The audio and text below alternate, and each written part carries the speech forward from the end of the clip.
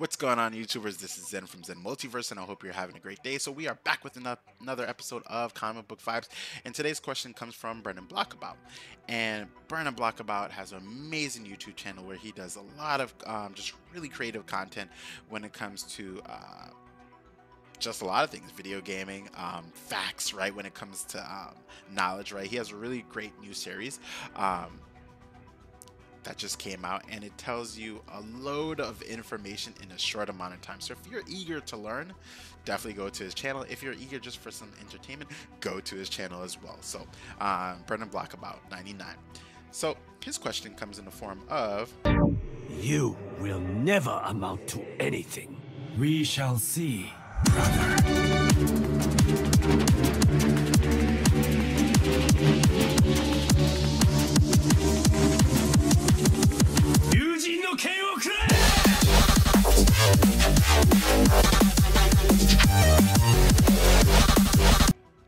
why do costume styles change?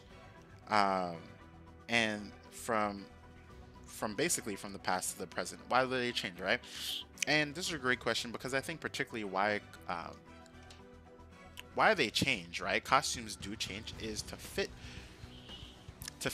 the ideal or the aesthetics of where we are in society right now.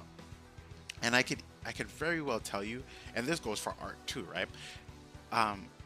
I could look at specific costumes in the early 90s when it comes to comic book characters, and they have changed dramatically. I'm gonna go with like the X Factor, right? X Factor and even X-Men.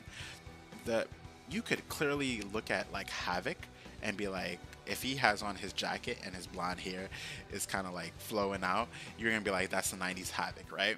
If you're looking at Havoc right now, if you see him with like the black, right, you're gonna say it's this era or it's the current era, right?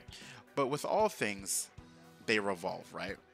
And some things don't change because people don't like change, right? You'll notice, like when you look at Superman, they've tried to change this comic book in a drastic way a couple of times, and they were like, no. The comic book community was like, don't do that again, right? So they made subtle changes, right? Instead of Superman having like the brief type wear, right? He now has like pants that kind of connect with like a belt, and his suit is kind of modern, right? Where it has like lines and insignia that look more technologically bounded, even though it's not, right? To fit the times that we're in right now. And just insignias, right? The S on the chest is now profounded instead of like shown stitched on. But it is often referenced that his first costume is the one with the briefs, right? So I think when it comes to just comic book changes and also art style, it just goes with the time, right? But like I said before, things start to kind of shift and go around, right? You'll notice that certain styles of things come back in, right? They're now wearing certain suits. If you look in X-Men comic books right now, when it comes to the reign of X, Jean Grey is not wearing her 90s wear. She's wearing her Miss Marvel wear, which is like one of her earliest forms of costumes, right? She's rocking it just because they want to test the waters of like old school, right? And they also change costumes back because they want to bring in older readers to the present times, and then slowly make a shift again, right? They're like, don't forget that this is the Jean Grey that you grew up on, but she also still has current writing and mentality for today, right? So just to answer your question, they change it because they're trying to see what's most profitable for the times that they're in, and also what's aesthetically pleasing for the audience that is currently reading it, while still trying to bridge the gap of brand new readers, right? I think that's what it is. That's often the hardest thing to do when it comes to comic books. Writers and also just comic book developers, they're trying to stay.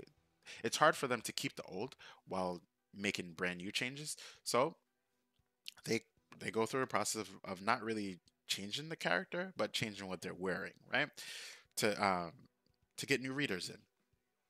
So, with that being said, this is Zen from Zen Multiverse saying peace, love, and prosperity. If you're enjoying the content, drop me a like, subscribe, hit the notification bell. Drop a question in the comments, right? So that I could do more episodes because, as you know, the questions and the episodes are intertwined, right? Your questions and comments basically make these episodes. And for the next one, speaking of that, and this one isn't a question, this one is a comment, and this one comes from um, one of my friends from Instagram, and he is Conrad. Conrad Sweatpants, and his question is: I know it's not a question, but I just finished House of X and Powers of Ten, and I really, and basically he's saying that he really enjoyed it. Um, yeah. So gonna hear my thoughts on that on the next episode. Later, everyone.